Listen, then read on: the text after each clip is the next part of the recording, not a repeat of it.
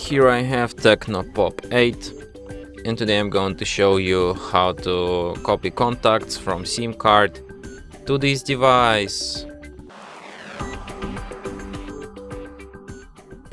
So firstly you should go to contacts, then you should switch to its settings, select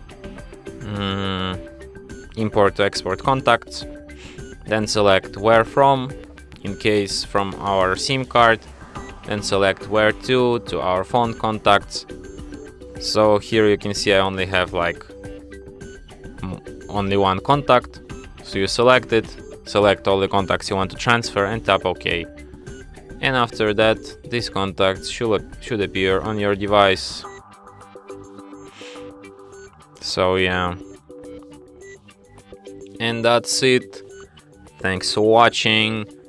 If you find this tutorial useful, don't forget to hit that like button and subscribe to our channel.